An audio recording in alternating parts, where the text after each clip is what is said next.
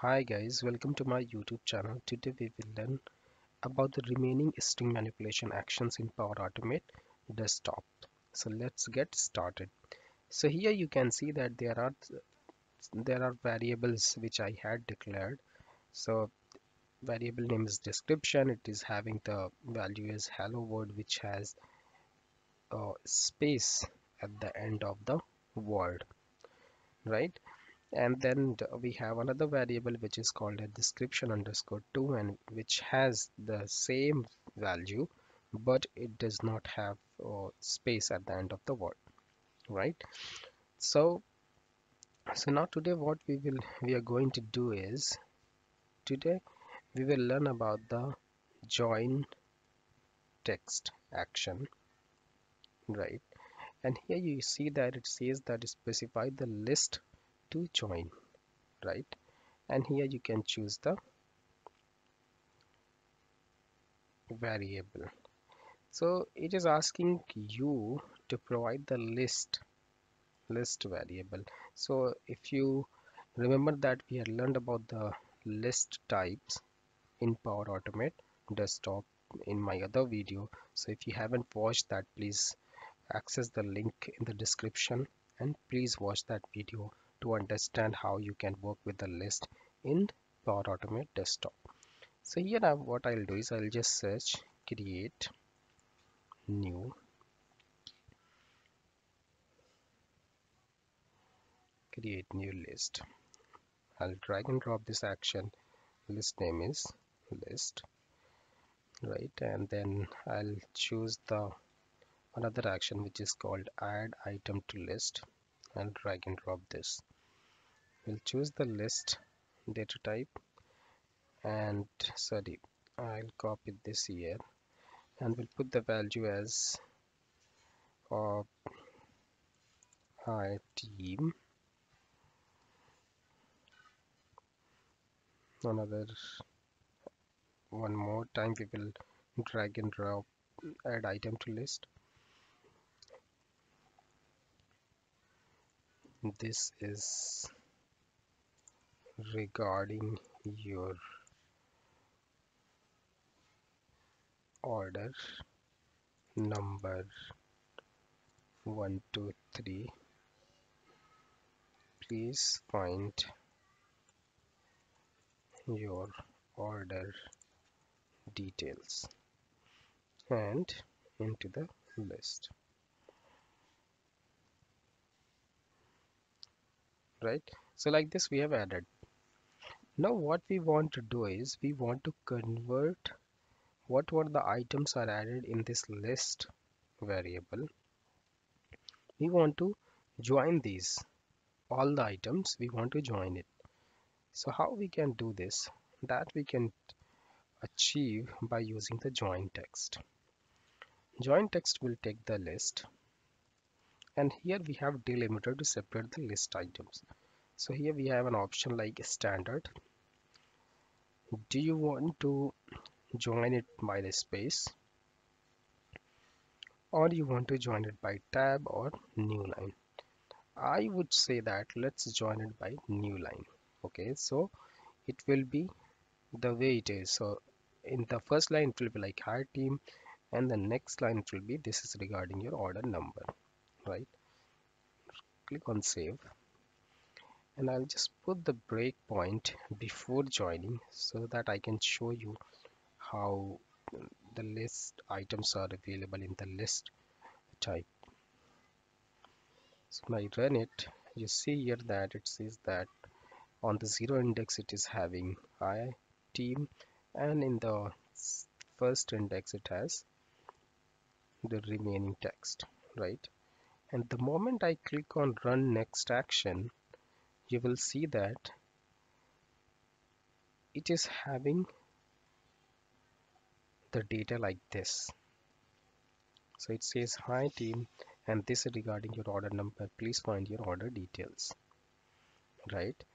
So this is very handy when you are trying to, you know, print a data table while sending an email, and that data table is very dynamic, right?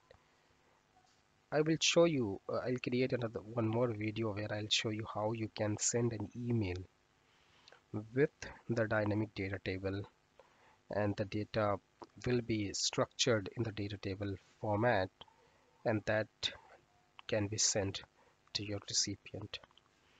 So that also can be achieved using the list, right? So this is how you can use the join text. So the next action that we will learn about is a split text. A split text is very handy in automation, and you can use it to split a text by a specific delimiter, right? Here we have a variable which is called as description, and it has a value as hello world, and then I can say that it has a semicolon. Then I can say that uh, Australia, then England, right? And then uh, I can use this split text action. Here I can use the variable name that we want to split, and the standard you have space tab and new line. You see that there we don't have any such delimiter. It is semicolon, so I can use the custom and specify the semicolon. See here it is asking, is this a regular expression? I say no, it is not a regular expression, and the value will be stored in the text list. You can click on save. Now when you run this bot, you will see that at the first index of the text list, you will have hello world. At the second index, it will have Australia, and on the first index, it will have Australia, and the second index, it will have England, right? So this is how. So when you will use a split text, the output will be always of the list type, right? And you know that when you have some items which are in the list types, you can always perform for each loop. You can access the elements based on the index, right? And all these options will be available. So I'll tell you about a use case which you can use in your automation. So for example, you are creating a bot which will process certain items, right? After processing every item, you want to drop an email to a set of people, right? And at times, let's say after a period of 2 3 months, there is another person whom you want to send that email, right? What you can do is, so let's say I'll rename this variable as email IDs, correct? So I'll give the, let's say the first email is uh, john at gmail.com,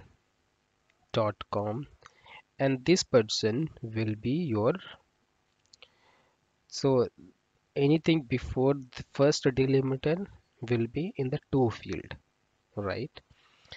And after this, mark at gmail.com, just some random email I'm giving, okay?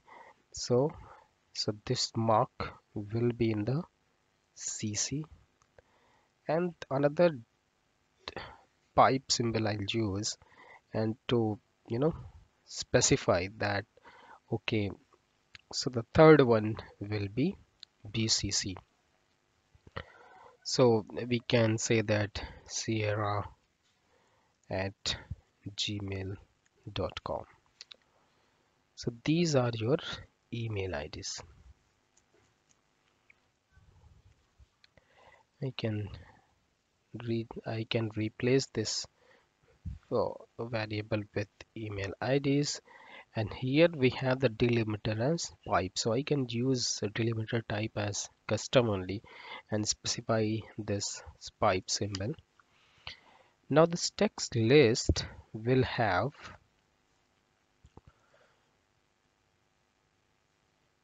the email IDs in the form of list, right?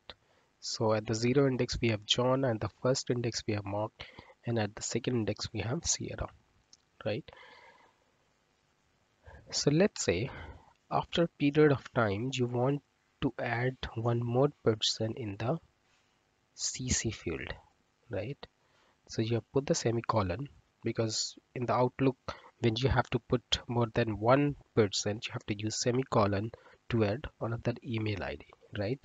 In the same way we will do this.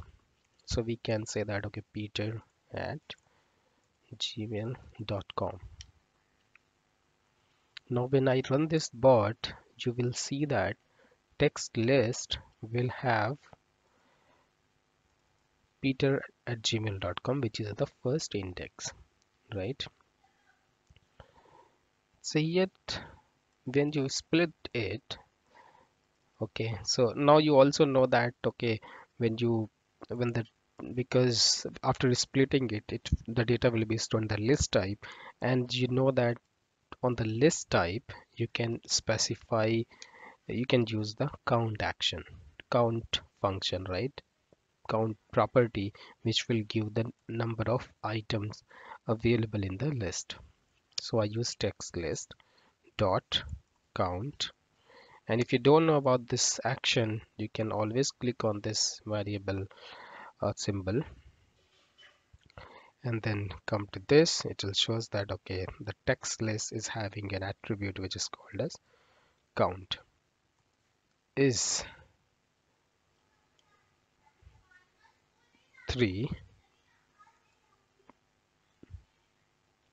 So we know that because you here can see that, okay, there are 3 items, right? So if it is 3, I can say that, okay, set variable,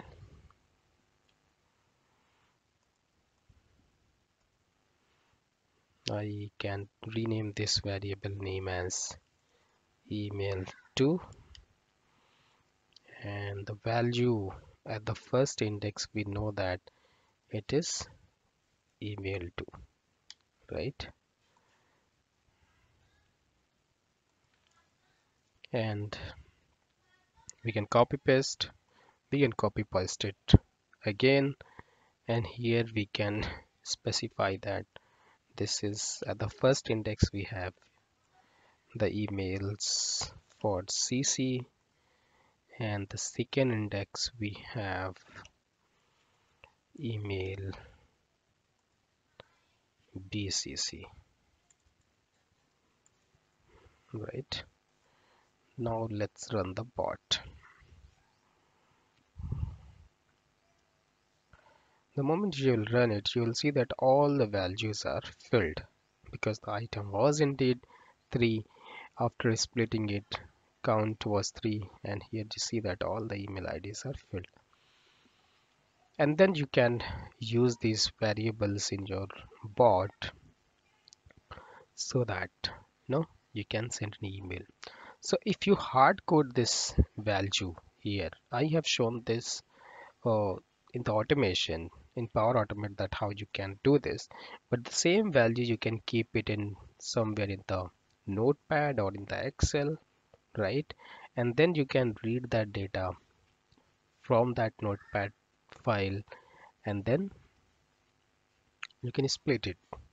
So as and when uh, you you want to add some more person, say email ID, then in that case you will not have to edit your code. In that case what you just have to do is you just open that file, and wherever you want to add the email ID, at the first place you can just put the semicolon and put the email ID. So that way you can use this. This is about the join text and split text action. In the next video I'll show you about how you can use the parse text and replace text and the remaining functions of the text manipulation or string manipulation in Power Automate. If you like this video, please click on the like button, and please subscribe my YouTube channel. If you have any question, please post it in the comment section. Thank you for watching. Have a great day.